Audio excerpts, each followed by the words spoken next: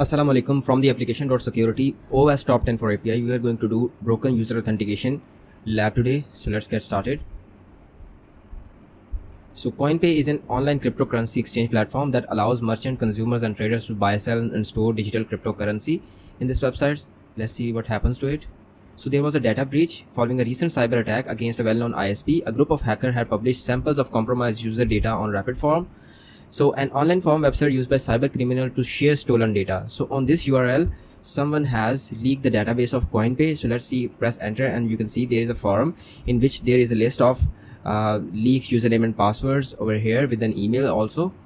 So since the Bob eyeballed the password dump and identified an email address belonging to CoinPay customer Alice, so Bob picked up this line with Alice username and password. Since the above email and credential may still be valid, Bob attempts to access Alice's CoinPay account using her leaked credentials. So let's move next.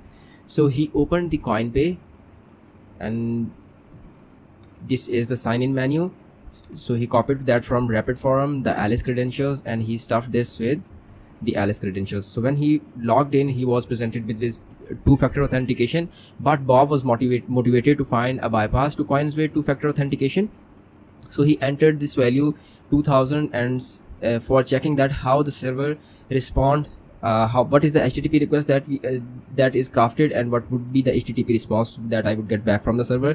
So in the so this is the post request to this API endpoint for validating this two-factor authentication code. So let's analyze this request, and here there is a JSON data with the value 2000 that Bob has entered into the 2FA field.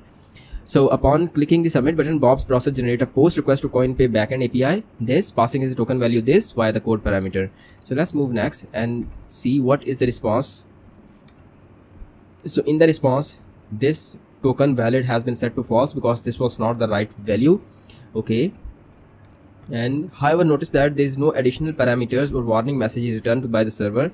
For example, the maximum number of tries. Maybe Bob can brute force CoinPay 2FA to guess this token value. So this API has no restriction that how many requests we can send to this validate code to verify that is this the right code. So we because this is only 4-digit 2FA value, so Bob thought that he can brute force this.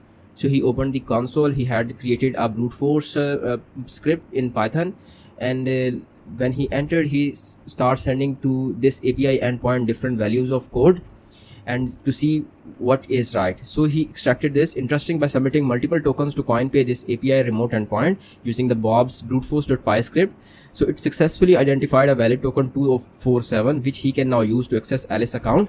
So in the 2FA tab here, he will add this 2047 and submit.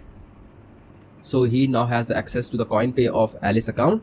Simply by brute forcing every possible token, Bob has successfully managed to bypass CoinPay 2FA and further managed to access a CoinPay account. The attack performed by Bob is called a brute force attack, which falls under the broken user authentication category of OWASP's top 10 API risks. Broken user authentication refers to the weakness in authentication mechanism and associated application workflows, which can include authentication that doesn't follow security design best practices, authentication susceptible to brute force attack and credential stuffing, lack of access, token validation. So there was no rate limitation on how much token values the API endpoint will test for you, and after how many attempts this will lock the user account, or for how many attempts the new session key would be generated, the new 2FA code would be generated. So let's analyze this code, what is happening over here. The validate code function is used to validate the verification token. This is the function on the backend of REST controller. If the token is correct, the method sets the authentication session. If the token is correct, this is the authentication session with new session cookie is created, and it also responds with a flag indicating that the code is valid or not, as we have seen in the HTTP response when we sent 2000 and 2047. And on the basis of this, the bruteforce.py script was created by Bob. So however, notice that the validate code method does not have any limitations on the amount of possible code entry attempt. There is no limitation over here that how many requests I can send to this API for testing some code against a username or password. Okay. So let's mitigate this vulnerability and see what is changed to this. So you can see that now there is an additional parameters named as attempts left. So let's analyze this code to see. In this modified code example, we limit the number of tries of verification code entry available for user. After the third incorrect attempt, the code is updated, preventing the user from brute forcing the correct code value. Okay, after 3 attempts, you can see after 3 attempts you can set the parameters value over here, how many attempts you want to give your client to verify the 2FA value. Apart from this, we can increase the token length from 4 to 8, thereby increasing the time it takes to attempt every possible token combination. We can add the progressive delay, that after how much time you can request for second testing of is the 2FA valid or not. Or we can add the captcha to login registration and 2-factor authentication format. So this was all about broken user authentication. Jazakumullahu khair.